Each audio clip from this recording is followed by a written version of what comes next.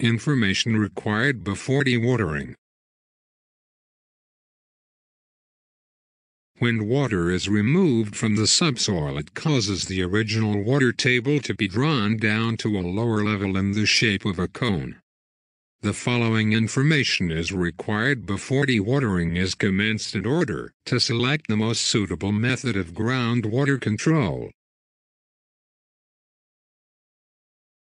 The level of the existing water table, the level of the proposed bottom of excavation and the depth of excavation, the types of soils likely to be encountered during the excavation, the volume of water that is likely to be pumped away in order to provide a pump of sufficient capacity.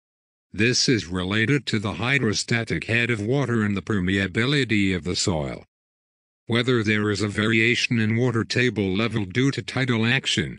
An excavation close to a river estuary might be dry when the tide is out, but it may fill with water with the incoming tide.